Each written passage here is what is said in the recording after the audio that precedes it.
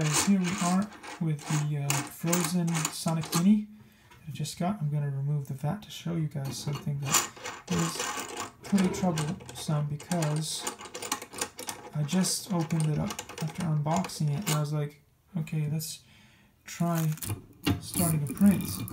But then after you remove the vat, you look down on the screen and there's this, I don't even know if you can see it on, there's this big line that goes straight across the... It looks like a cracked screen, like right off the bat, so that's very worrying to me.